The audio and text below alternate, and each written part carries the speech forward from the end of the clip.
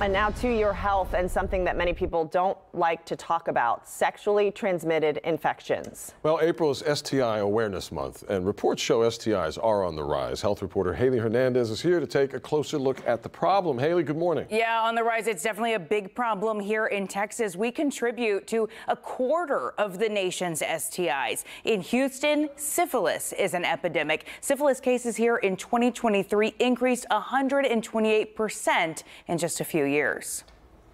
Why that is, I'm not particularly certain. I think part of it is that there's a lot with syphilis where there is unknown primary cases, and then lack of diagnosis, lack of awareness, and then transmission to other partners after that.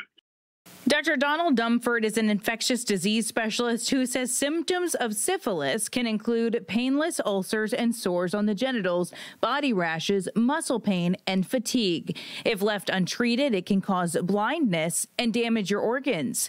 Dr. Dumford says the best way to prevent sexually transmitted infections is to use protection and regularly get tested. There's also no shame in going in for an examination if you suspect you may have contracted something. The sooner you're treated, the better.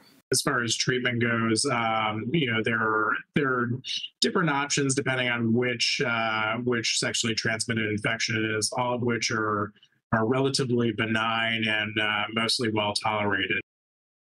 All right, so speaking of treatment, getting the HPV vaccine can totally prevent that common infection and ultimately prevent many cancers down the road. According to the CDC, HPV is considered the most common sexually transmitted infection out there. Yeah, and you can still get that. The HPV vaccine. You can still get that in your older years. Yeah, I mean, you should talk to your doctor. They recommend it up to 26, but yeah, you can have a conversation with your doctor to see if it's not too late for you. Yeah. All right, Haley, thank you. Thanks, guys.